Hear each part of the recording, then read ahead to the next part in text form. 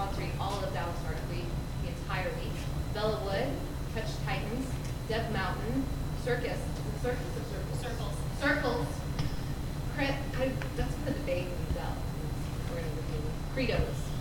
And many, many more, especially Boxer property, which my friend Doug over here is going to talk about. Yep.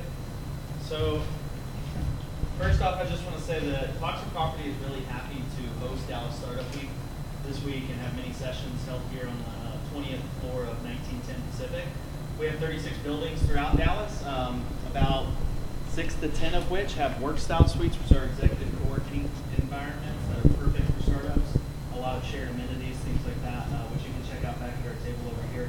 But I especially want to mention that if anybody here is interested in work style spaces, taking a tour at any point, we have a great exclusive deal for Dallas startup attendees only, and that deal is 6 free months of rent on just a 1-year term or greater.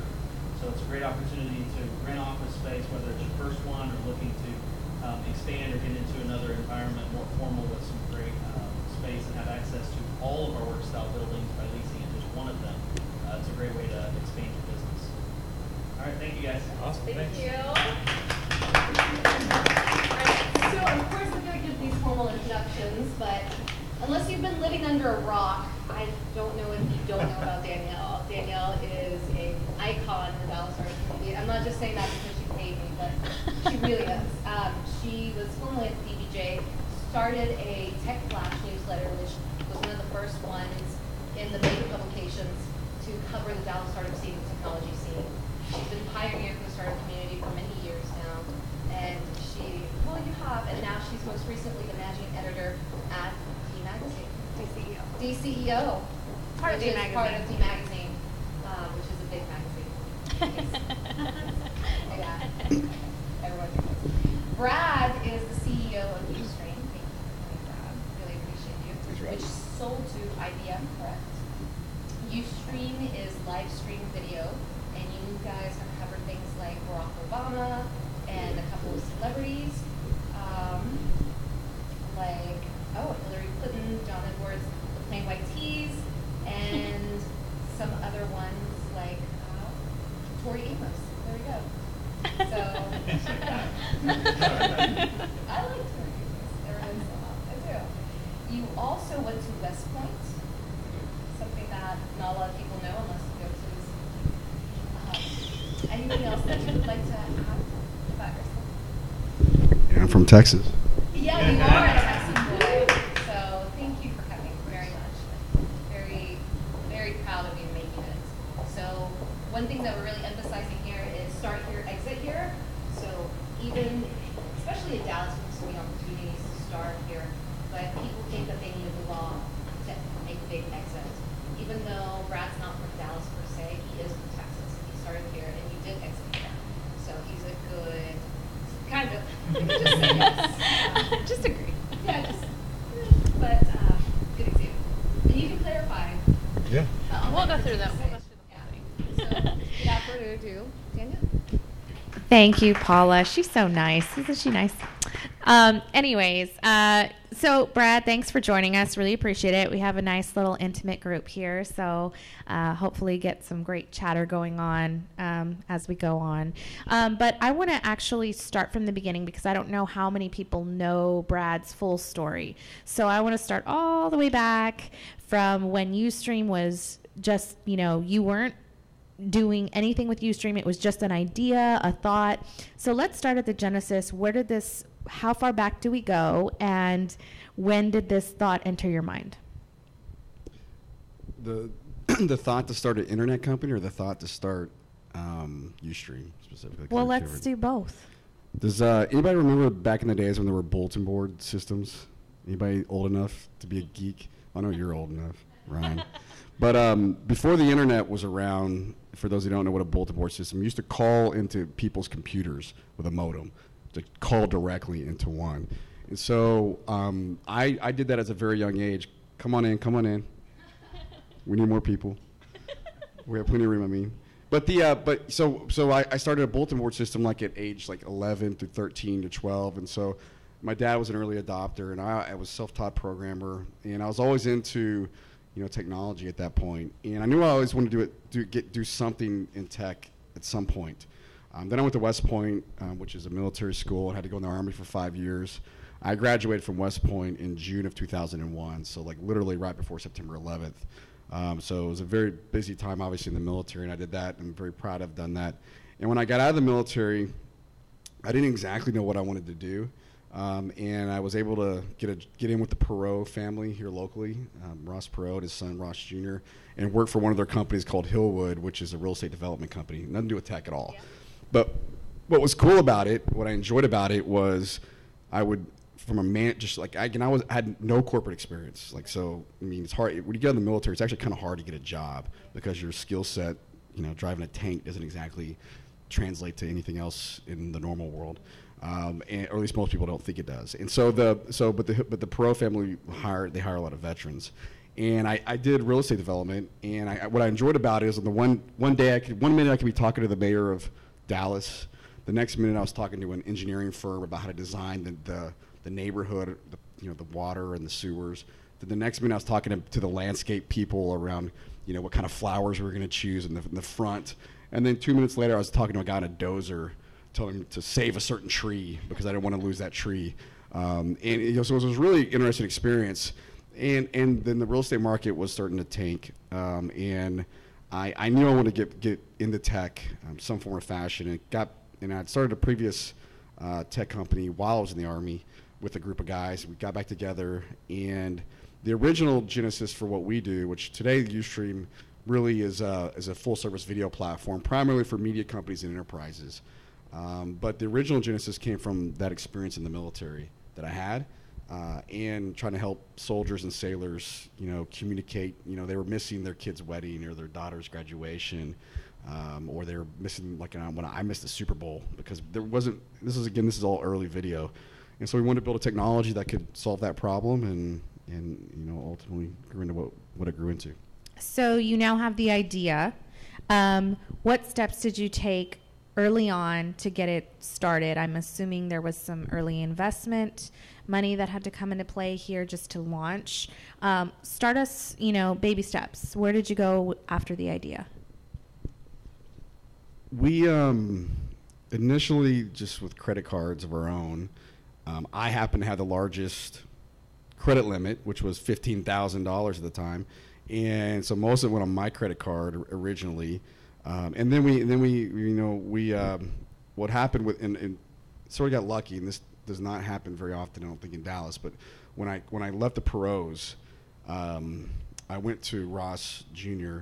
and told him I had this idea, and I was gonna take a swing at it, and literally he gave me a $300,000 check as I quit from Hillwood, and so that's not the normal initial capital story. I had a Ford pickup truck, and I took that money. I didn't buy a car with it. I sold my Ford pickup truck, bought a little car, and drove it to California, and that was our initial capital. Then we ultimately raised, and this was before 2007, 2008. The term accelerator was not even in any kind of vocabulary. Angel funds were sort of scarce. Mostly what you would raise back then were traditional, either your friends and family or just really rich guys. And so we did a lot of that from a lot of really rich guys in the Silicon Valley and some here. And then we raised more traditional rounds later on. So you get this big fat check, and now you have the funds to do this. Tell me how you get the team. I mean, we're talking early stage, getting this all the pieces together. And you just mentioned you got some Silicon Valley funding too. I mean, walk us through some of these, pulling these different, threads to bring all the pieces together. And I'm assuming there's other entrepreneurs in the room. Starting a company's just crazy. And I look back in the early days. And where my company is now, when we exited, we had over 200 people. We're going to be 600 here very shortly. And it's funny. I look back at that time, and it's like controlled chaos in my mind.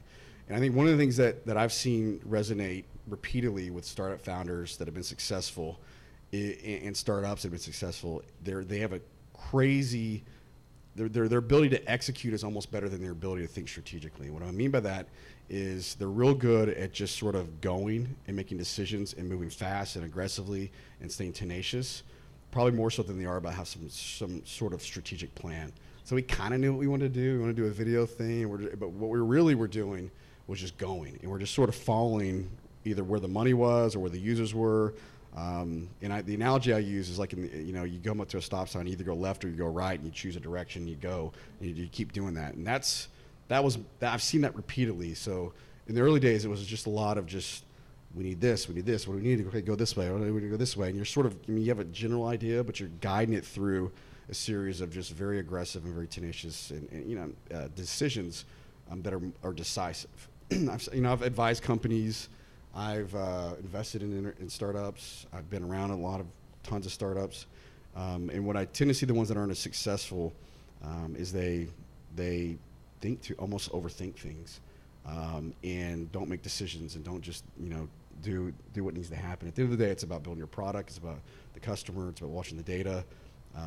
And some startups, I think, it's not drinking coffee. It's not going to, no offense, not going to events like this. I mean, it's hard work. But you know what I'm saying? It's building a business is hard, and it's long hours, and so I don't know if I answered your question or not. But. Gotcha. So tell me about, your headquarters is not here, but you're from here. So tell me about that choice because a lot of the debate that we talk about today is, why are we not keeping the startups here? Now, granted, back then it was a different story than it is today. But let's go back when you were starting up. Why choose San Francisco? And you had the Hillwood connection here. You had a big fat check from here. What took you to San Francisco? Yeah, I think it is a little bit tough I'll tell you the answer, but it is tough to compare back then, 2007 to now. I do think they are different. We're in a different place in terms of starting companies and entrepreneurship and fundraising, even in Dallas, as much as we like to complain about it. Because I have a company here in Dallas as well that we raised money for, and it certainly wasn't easy. And another different company. Back then though, it was real simple. And again, I was in tech, or I knew tech, but I hadn't started an internet company before. But I knew Yahoo was there, I knew Facebook was there, I knew Google was there, and I just looked at the list, and I'm like, well, there's something going on here. And back then, the best venture capitalists, the biggest venture capitalists in the world they're literally on one street back then, Sand Hill Road. You could literally go one meeting and walk, one meeting and walk, one meeting and walk. It's unbelievable. And we knew talent was there, and everything. There was just a lot of momentum. It felt like the gold rush to me a little bit back in the day. And so I didn't have I grew up in Granbury, Texas, and it's not like I had a ton of connections here. I came from a real estate company, and so in the tech community, it's not like I knew a lot of people. I later got to know Cuban, but that was like much later, in the history of the company. And so it was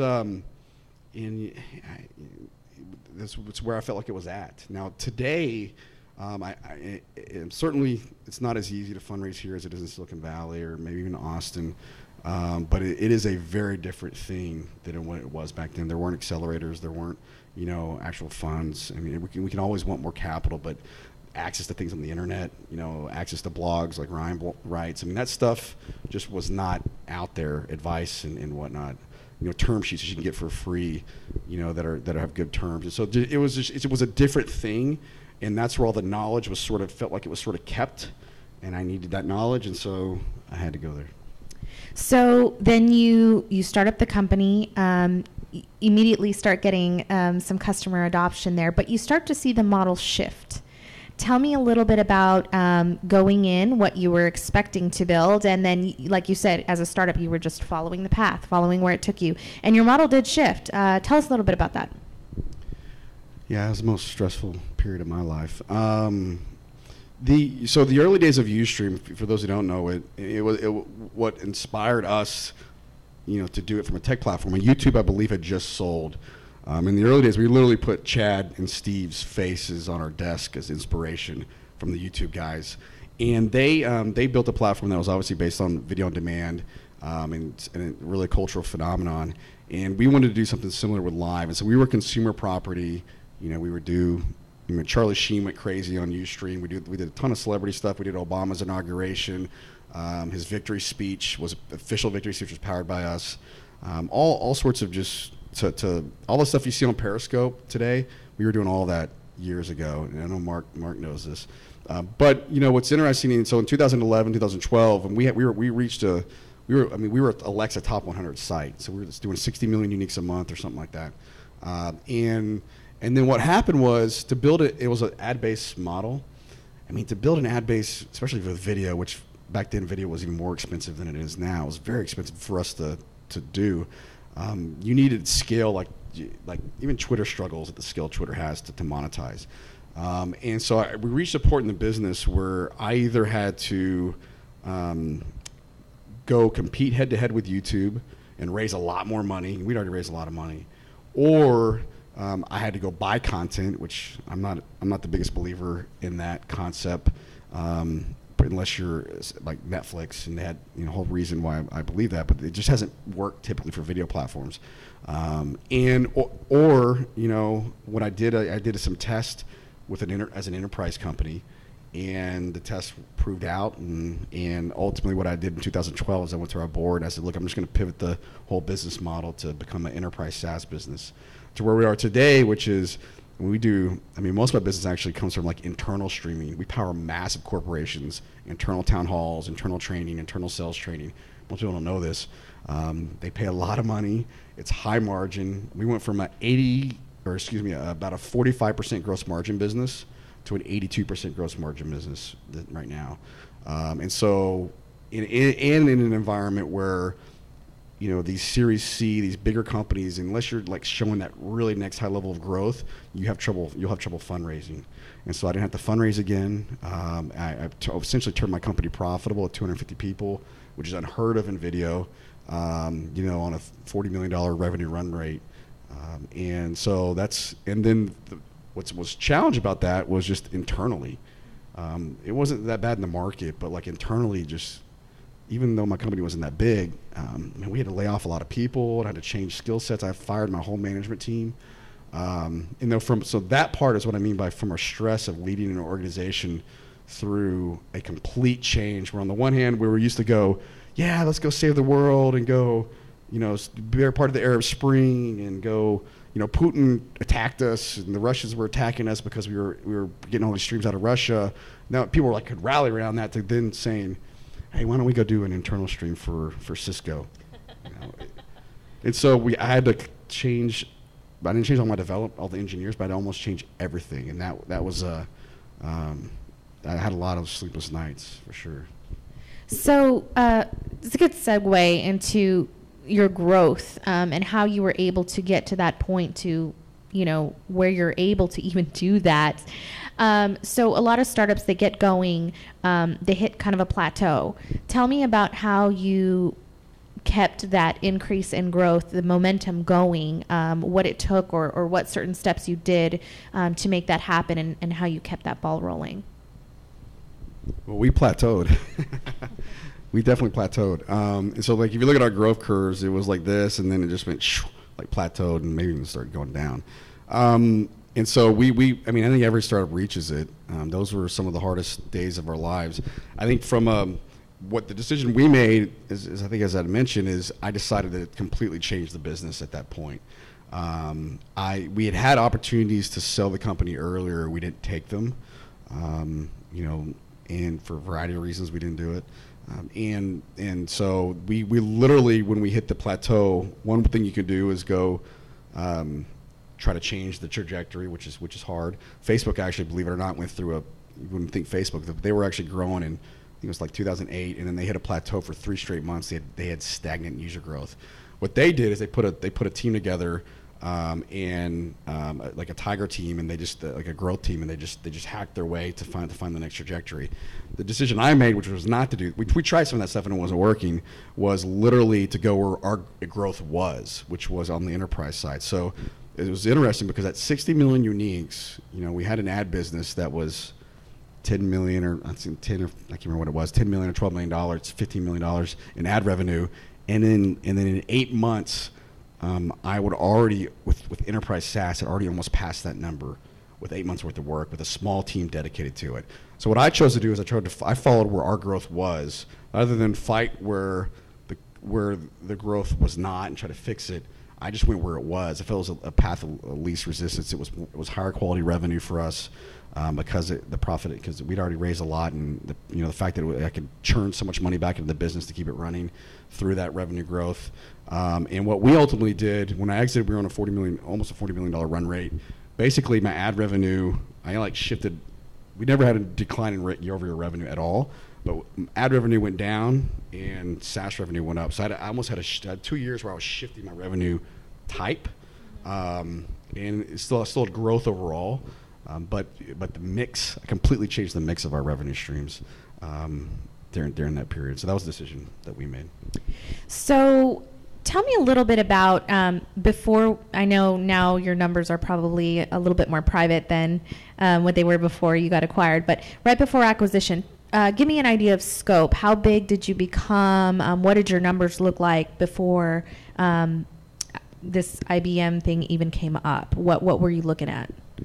Like which numbers? Like revenue numbers? Revenue, employees. How big did you get? We were 200 something plus or minus employees globally. We're headquarters still are out of San Francisco. We had a big office in Budapest, really cool office in Budapest. In fact, we're the biggest internet exit ever in Hungary, which was kind of cool.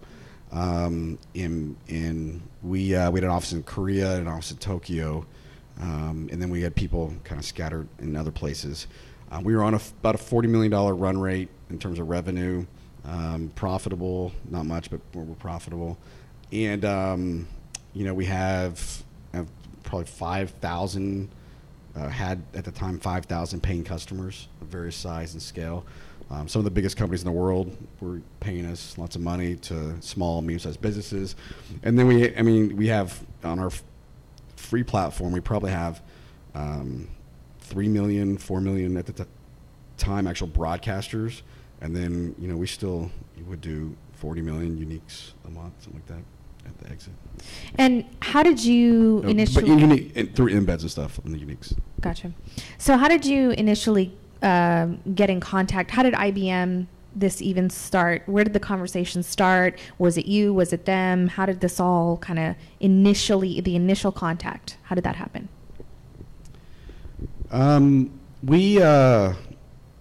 What's funny is there's a guy, and I don't know Ryan knows him, named Ted Wang in Silicon Valley. Ted is he was one of the very first person I got very lucky and met. Ted was Facebook's lawyer, Twitter's lawyer, Dropbox's lawyer, you name it, every cool consumer property he was their lawyer for. He's a really good lawyer.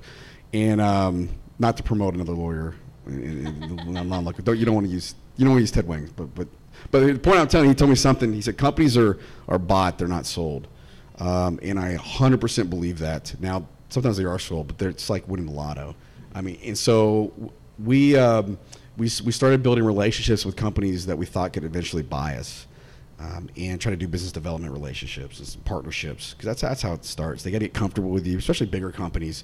They need to know you, they know the team, they know the tech. And so we did that with a bunch of companies. We did some partnerships, and with IBM we had a partnership to be in some of their new platforms that they were launching. Got to know us, got to know my tech team, and they started. It's like a dance. They're kind of dancing with you a little bit. You're kind of dancing back, but you don't want to dance too close yet. So you're kind of So we played all those weird little games, but ultimately they were just very blunt about it. They said, look, we're not in video. IBM actually, believe it or not, had 0 video assets at all. It's a company that has 400,000 employees. They're probably still the #1 enterprise company in the world. They throw off $5 billion in EBITDA a quarter. It's a massive company. They had and they're making IBM is making big plays in cognitive, and you heard of Watson, and their data is everything. And the largest data source on the internet is video. 60 to 70% of all internet traffic is video. People don't know this, and IBM had no visibility into that. And so they bought us, and they bought another company at the same time to build this cloud video unit. And we want to do big things in the video space.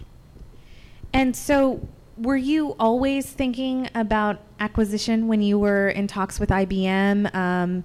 Or was that, again, just a strategic relationship that maybe could turn into that? And then also, were you always looking for acquisition as an exit? You never want to look for acquisition. Well, let's see. There's 3 ways to exit a company. There's only 3 ways. You go out of business, you go public, or you get acquired, right? And hopefully you don't go out of business, but most companies go out of business, and it's really hard to go public. And so the most viable option for return is an acquisition. And I had my moments where I would think about it more, think about it less. One thing I will say, and I've seen this so many times, honestly, if you don't love what you're doing, you're not going to get acquired. I mean, you will. It's like playing again. Sometimes you bet on black and you win. Sometimes you bet on, you play poker and I don't know, blah blah blah, kings and I don't know play poker, but sometimes you win, sometimes you lose. It's what you're gambling, and you will. I mean, you gamble, okay, fine. If you love what you do and actually believe in it, you'll probably figure it out and you may get acquired one day. But it's not the end result. I would have loved to got acquired. I would love money, I love the whatever that comes with that. But if you didn't love what you're doing, I could have done this for 20 or 30 years. I don't like to travel back and forth necessarily, but I genuinely love the video space. And so would never. If someone's thinking about when I've invested, I've never asked about an exit strategy. Like, who cares? Go love what you do. Go love your customers. Go really get inside the mind of the customer, get in their hearts of the customers and what they want, and go build things for them. And then that's how you do it. Because if you're looking for the exit all the time, you're not going to put in the effort, and you're going to cut corners and make short-term decisions. That being said, especially as a CEO, you are the chief everything: sales officer, product officer, evangelist. You're the chief exploration officer, so you got to explore partnerships, new employees, and acquisitions. And that's just the name of the game, because investors, it's not charity. They at some point want their money back. And so, what we did, we did partnerships. We wouldn't do partnerships just to do it to get acquired. It had to make sense. Otherwise, it wouldn't work anyways, because it doesn't make sense. It's not going to work for them. It's not going to work for you. And they're not going to acquire you. And you do that smartly and intelligently. And if it works out, great. If it doesn't, then you love what you're doing. You're responsible. You build a good business, and you can do it forever. So you mentioned that you had a couple other companies that had tried to acquire you before, and you didn't take those offers. You did take IBM. Tell us about how you go about picking the right person that you want to, I guess, sell to. Well, the early ones, we passed on. Actually, one early we passed on. It just felt like it was too early. We felt like we could make it bigger. We had one that was very close, and they passed on us, and I'll tell you what it is. In 2011, Sony actually approached us to buy us, and went through all the diligence. They were going to pay even more than I sold the company for recently. Everything was done, and we negotiated the term sheet. And the way this works is you negotiate all the upfront term sheet, and then you sign the term sheet, and then you go through more diligence, and then docs, and then you sell, final docs, closing docs, and everything. So we went through. We were negotiating the term sheet. Took like a week, all the terms, or maybe 2 weeks, and they were supposed to sign it on like a Tuesday, on a Thursday. The CEO had to sign it, or somebody EVP or something had to sign it. On Tuesday before they were Tuesday before the Thursday when they were going to sign it was the Japanese earthquake. And the tsunami that followed. And so ultimately what happened was, so when that happened, obviously Sony's headquartered out of Japan. Japan was in disarray. We had a big presence in Japan. And they told us, hey, look, we're still going to do it, but everything going on, the CEO's traveling, and what ended up happening after a couple weeks, they just finally said, look, there's just too much going on right now. And Sony was in some trouble at that point. So that we did not do that deal. We made some mistakes around that, how we communicate that as well. We can talk about, but we and then but for IBM, what I liked about them, we had other offers this time too. One, they were going to pay the most money, so that's pretty good criteria. But two, I actually liked the people. So the people I was interacting with when I was the other two companies that we were talking to, I actually liked the people. I was like, I I don't want to work here. And if I don't want to work here, my employees, because it really hits you. After I signed the dotted line, it's one thing for the founders, they're going to do very well. You got hundreds of people's lives that are, the deer in the headlights look when you tell them that you sold in your company. That sounds easy. It is not easy to look a bunch of people in the eyes and go, guess what, guys? All that stuff I've been saying, now we're going to go do it with this company. And then all the questions come out, and they're fearful of their jobs. There's been layoffs, and so I knew that was coming, and so I wanted to make sure it was a place that I felt like would be someplace that I would want to work. And as big as IBM is, it's actually a really cool company. They're being very aggressive in cloud in the space that I believe in.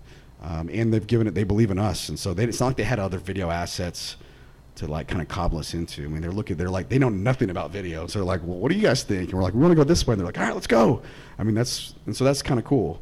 And ultimately is just what my gut, my heart told me was the right thing for the company. So tell me a little bit about, I guess, where you're headed now. So now you are a part of a global company that's doing really big things, and sounds like you have a lot of freedom based on what you just said. So tell me what we should, what you can say now that you're part of IBM, what we should expect out of you guys. So, and I somewhat talk generically, but video is the most powerful medium in the world. And it's not even so much that you can see the video, pictures you can see, but it's that you can actually feel it. And it doesn't matter if it's a movie, there's something about it, it creates emotion in your body. It's your kid's graduation, there's emotion in their body. When I watched my favorite moment on YouTube ever, we powered the Mars rover landing for NASA, Curiosity, I think was the name was the rover. And watching that live and experiencing it with the world was just like, almost made me cry. We had the SpaceX stuff last week, and I got that same kind of, not as big, but kind of same chills when they landed the rocket. We did the Tesla launch a couple of weeks ago and listened to Elon talk about the future of electric cars. All the way to what was the thing where you pour the ice bucket thing on your head? There's a reason video is powerful. And what IBM is doing, what I'm doing with them, what gets me so excited is we want to take that same emotion and be the technology layer, be the platform. But then they have this thing called Watson, which is one of the smartest cognitive data points or cognitive supercomputing capabilities in the world, and they're exposing it to the world. And it's pulling in all these different data sources. And they just spent $2 billion, I think that's public, for the weather company just to get the weather data points. And what's going to start happening, you see what's happening in video. Of course, everybody knows what Facebook's doing video. You can't go through your timeline. I can tell you a funny story about how they thought I was an idiot for doing some of the stuff they're doing now. Back then, sidebar conversation over beer or something. But they, to Twitter's doing video, and of course, I live under a rock and I'll be using Netflix or HBO now. So that stuff's all great. But what starts getting really cool is you start thinking about police cams and all the challenges you've seen in some of these cities. And a police officer, and again, some of this is actually kind of scary, but a police officer's walking up to a scene, and it's automatically doing live facial recognition of you, and it goes back in his ear and says, I'm joking, but you're a convicted felon, you're a high-risk convicted felon, you're likely armed. Shouldn't a police officer know that information? Or it hears gunshots in the background automatically because it's monitoring his feed. It knows that that's probably a shotgun based on the noise acoustics, or a 9mm, and there was actually two of them. There were two other shots that they knew that was not the officers. Either the officers were automatically dispatching, police. Or in Texas, I was gone. Didn't it just hail here somewhere? So okay, so they send out. So rather than send an adjuster out to your house and they get up on your roof, and if everybody's ever had a new roof, it's the stupidest thing in the world. The guy gets on your roof, he draws circles on the dots, and then he counts the number of dots, and that's like determines if you get on your roof or not. It blows my mind. What they're going to do, what will happen is they'll send up a drone over neighborhoods that are high likelihood. They know exactly where the hailstorm happened. They'll just fly the drone around, and if they'll know if it's their house, look at it. They'll analyze the video image. It'll all happen in real time, or it could be or after the fact. They'll know based on the algorithms, and it'll get smarter if it actually had hail damage. And they'll just send you a check in the mail and go tell you you're getting a roof. And they saved a ton of money on labor and everything else. So video to things like. 1% of all warehouse sales are 1% of companies like Walmart lose 1% of their distribution revenue from people stealing stuff. But if you use video, you can do facial recognition, you can monitor heart rates, you can use heat, you can see if people are getting hot, people send off, cues. You can actually know if they're actually in the process of stealing something. So there's a million of these things like this that video can play into. I mean, they're putting video, and people laugh. The Samsung put a video camera inside some of their new refrigerators. You laugh at that. I think that's actually pretty cool because now you can see if you actually need milk or not, because that happens to me all the time. And there's other ways to do it, but video. So that's where it's going. Telemedicine. I got sick in San Francisco a while back, and I still stay in a hotel. I don't have a place. And I was sick.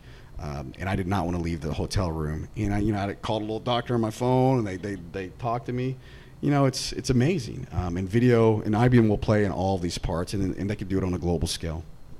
So I'm going to ask you one last question so we can leave a few minutes for any audience questions. But I do have a question for you, just because you've been in the community since before we really had any momentum in the startup community, to see what it's come to now, which it's still working. It's still trying to get the ball fully moving. Tell me a little bit about your take on, if you could compare what was available in the startup community when you first started to what you're seeing now, and even what you're seeing maybe even based on this week. So compare Dallas back then to Dallas now, or yes. compare San Francisco to Dallas? Well, I don't think it's fair to compare San Francisco to Dallas. Yeah. Or back then. I think it's a little different story. Back then to now. Well, you could compare, just the general face of Dallas and what it faces from back then to now. Well, I will say in San Francisco, it is not unusual, and this happened all the time. We would just you go pitch a guy and they hand you a $50,000 check, and they say, "Send me the paperwork." So it is a different thing that I wouldn't compare it, and we shouldn't compare. It's a different city. I think it's from what I could tell, and many of you are closer to the scene than I am. I think it's certainly gotten better. I mean, you have things like Tech Wildcatters. You have Startup Week, which this stuff didn't happen, in 07, 08, 09. You had some exits for some companies locally. Some of them have been big. SoftLayer being, I don't know if it's the biggest, but certainly one of the biggest. You have some verticals, or it feels like Dallas is starting to get some traction in. And so I think there's a lot of things happening. There's a lot of people who are wanting this to be. And certainly you look down to Austin, and there's the jealousy thing, the fact that they have an emerging sort of market that's respected. I think that from what I can tell, having just went through a company to try to raise here, it's still very hard. There's no doubt about it. Dallas is unique in that you've got 3 universities, however many universities here, and not like one university like Stanford, that's sort of the dominant one in Silicon Valley, or maybe it's UT in Austin. You have several major cities that are sort of spread out, and everybody's spread out in general. You have a investor base who has gotten a lot better, but still it's old family money, and it's oil money, and and this internet thing, and so but again, it's gotten better. And it seems, what I'm hearing, you can still get checks that are on the smaller size. I was talking to Ryan earlier. It sounds like it's still hard to get, $5 million checks or $2 million checks or $10 million. Some businesses need capital. The good part about all this, though, is that there is a community, there is talent, there are major corporations here that are headquartered here that are putting out talent as well. There's more information on the internet than there ever has been. And you don't need as much money to start a company. I mean, when we started Ustream, I had to buy the servers. I mean, you get on AWS of Journal Business in like 2 seconds. That was not the case. And so there's zero reason why companies can't grow at scale to something very large here. The other part about it is, I think in terms of exits, companies are more willing to buy in different locations than they were before. Investors are increasingly more willing to think a little bit more broadly. Now, are you going to get the top Silicon Valley investor to come invest in a company in Dallas? No, probably not, unless you have some connections. Why? It's real simple. They don't want to get on a plane and go to board meetings. And you don't invest in a company with a lot of money and not go to the board meeting in person. It's super. And so, what do we need? I mean, it is we're going to have to get some more investors here. I don't know all the solution to it. I've always kind of wished Cuban was a little bit more involved, and I'd love to see Lance Crosby invest more locally. But we're still missing something. There's no doubt about it.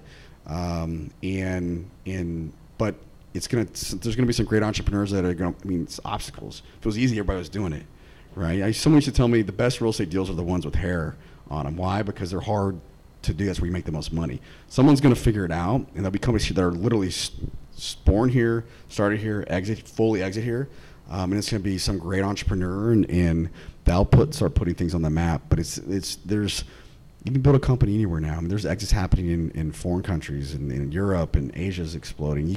Dallas certainly has all the ingredients to do it now, and it just may be a timing thing. And I know there's a lot of cool companies up and coming too. Perfect. Brad, this has been incredible, but I do want to open this up to you guys, because you guys are the ones who are here, and we really appreciate you coming. Is there any specific questions from the audience? We will take our first one. Talk about where you live and where you work. Those are very different places. How did that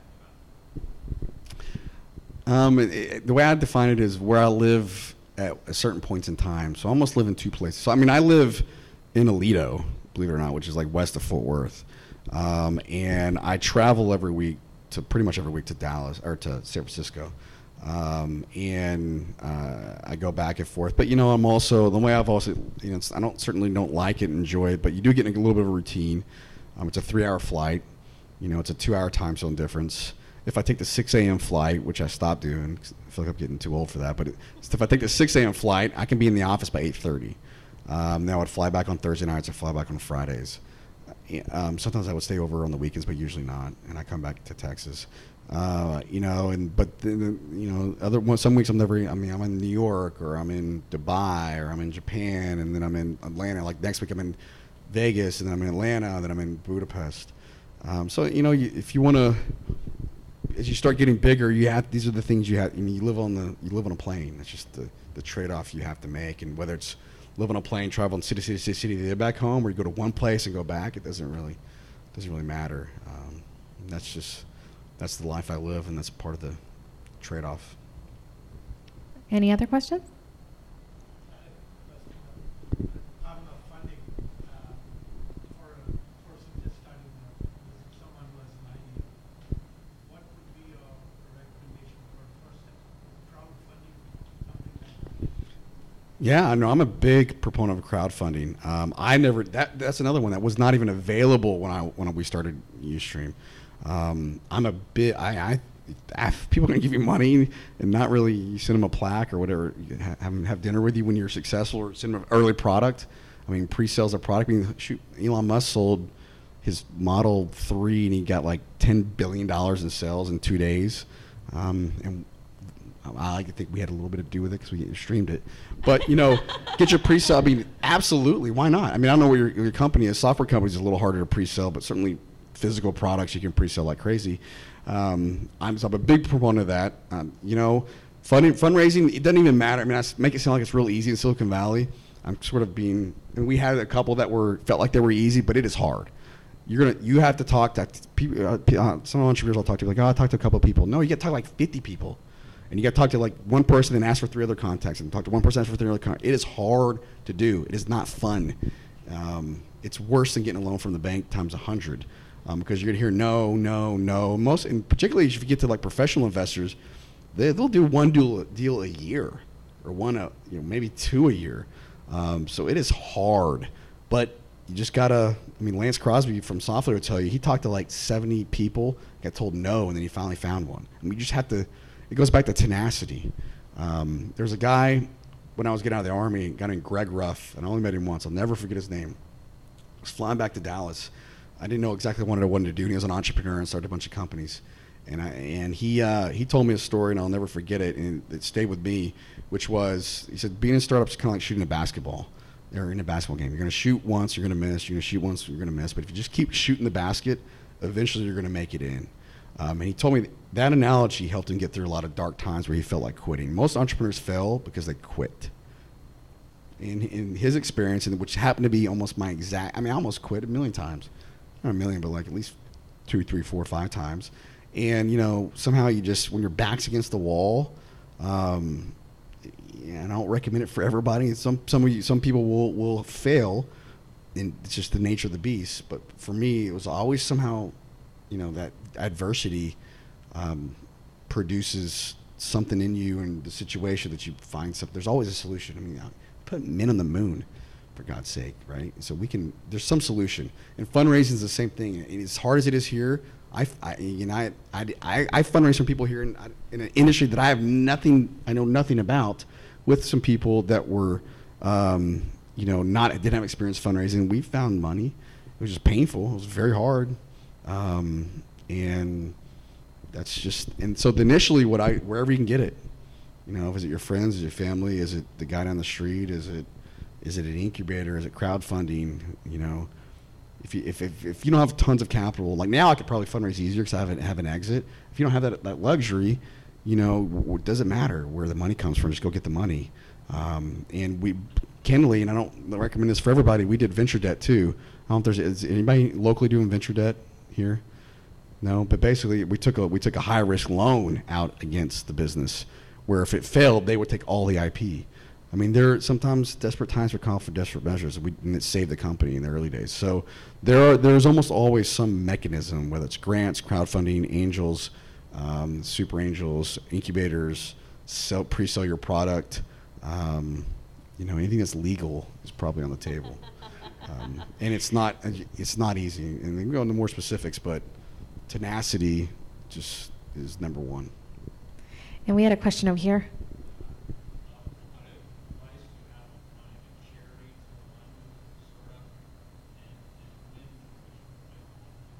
What? Oh, charity?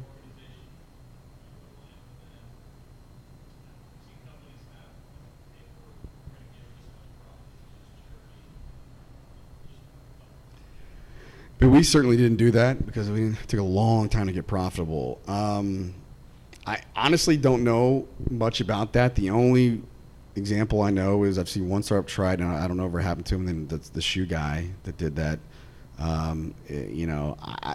Toms or whatever they were, Toms. I hate those shoes, but whatever. They just hurt. They hurt my feet. But I honestly, I don't know the answer to that. My personal opinion, philanthropy is great, and being aware of your community is great. The cold hard reality is this is a business, and anything that distracts you from ultimately getting a product to customers that the people are willing to pay you for, somehow you can monetize, is a distraction. And I don't mean that in a mean way. I don't know enough. I don't have a ton of experience in that, and it always felt like a little bit more to me like a marketing gimmick than an actual. And that always kind of bugged me. Is that you're really true to it? Can you really build a business? And then I look at myself as an angel investor. Would I invest in a company that's doing that? Maybe. And there's probably companies that have done it very successfully that I'm not aware of.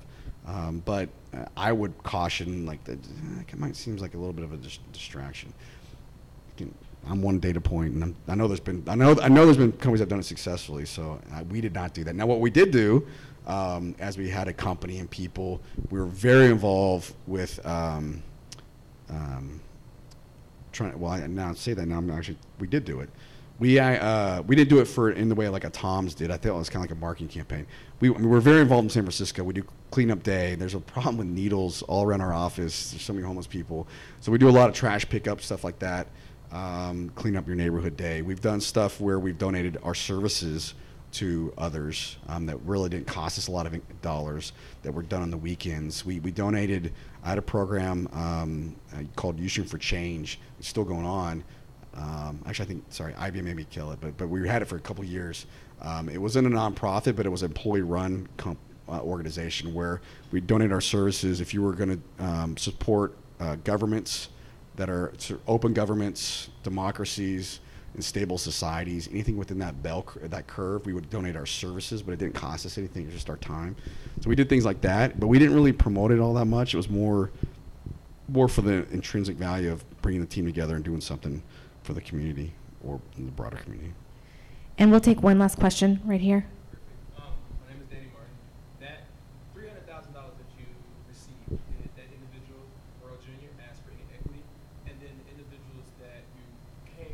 together with on this idea? How did you separate the equity? And then are those same individuals still with you today, even at the